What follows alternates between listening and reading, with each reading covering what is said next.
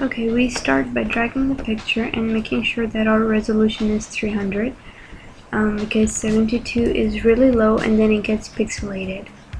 Then you drag the floating island and open it in a separate tab.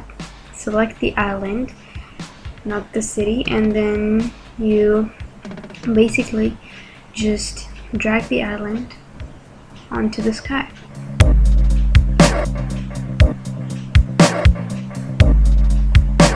You resize it to your liking,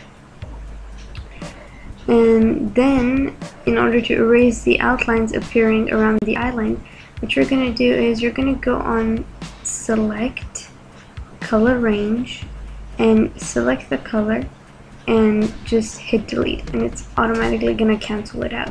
This is much faster than using the magic eraser, which can sometimes even cut your picture out.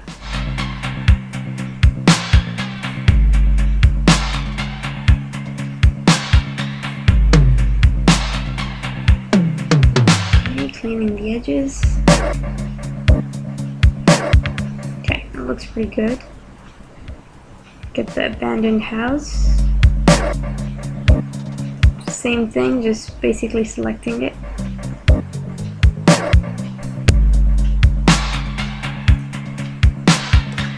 Yeah, you make sure that you bring it behind the island because that's what you want to do. You don't want it to be in front of it, so that it feels like it's really erupting from the island. Just clearing out the bushes from the door to make it look more natural.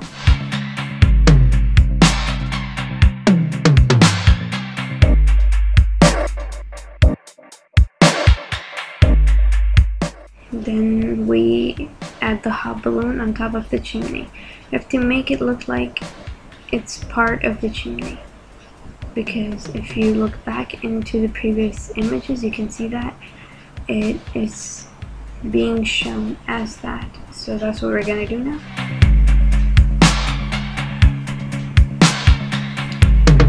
Now we're gonna copy it onto a layer and change its color through hue saturation.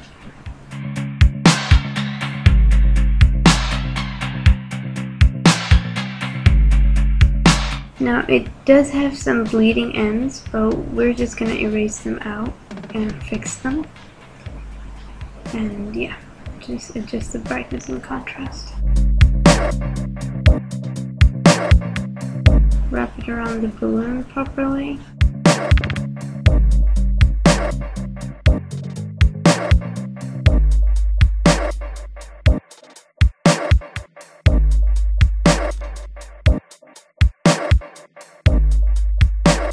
Next are the propellers. These ones are different from the ones I used earlier because these ones are much easier to use.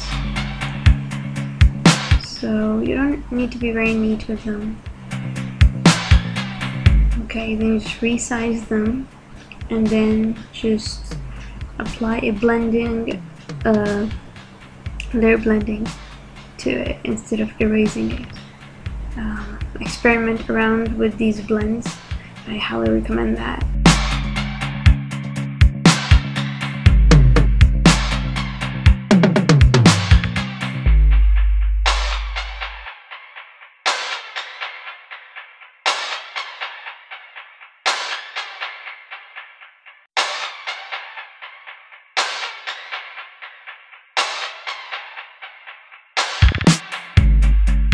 Just distorting it a bit to make it look realistic.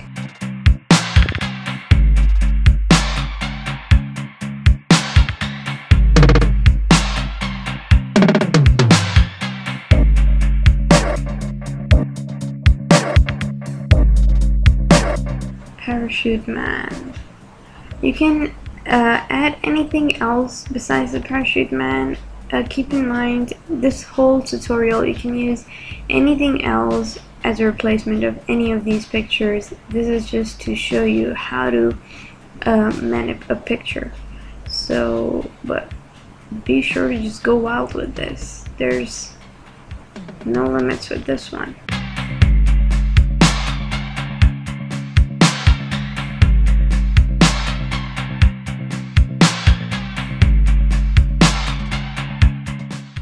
crop it out.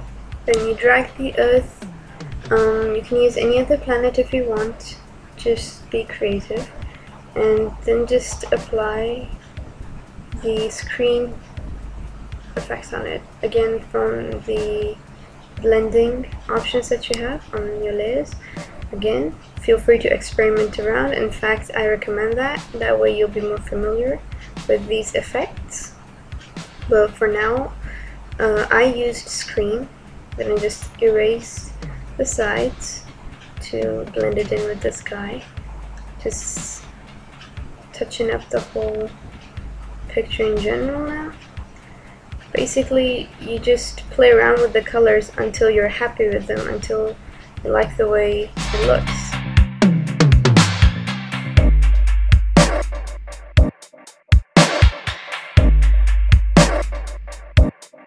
You just save it as one picture so that you can edit it all and see. Reason why I do it separately without even closing the previous tab is like just in case if I change my mind about something, I can go back and still change it through the layers.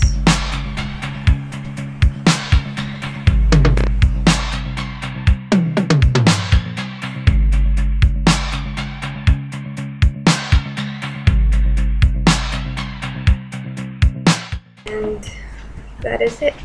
Hope it helped.